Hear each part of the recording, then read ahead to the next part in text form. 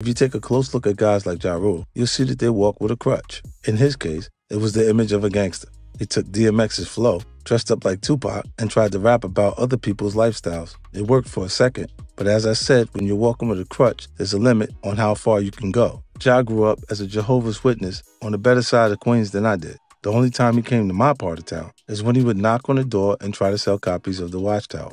A nice religious boy, there's nothing wrong with that. But the people around him, like Irv, tried to turn him against his true nature as a gentle guy and transform him into a gangster.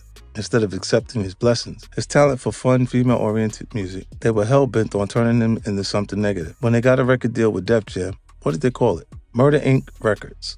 They had an open road in front of them, but they decided to paint themselves into a dangerous corner. Since none of them were actual murderers, they started seeking out people who had that energy. They eventually found what they were looking for, and it almost brought the whole company down. That's what ruined Ja Rule's career. If you take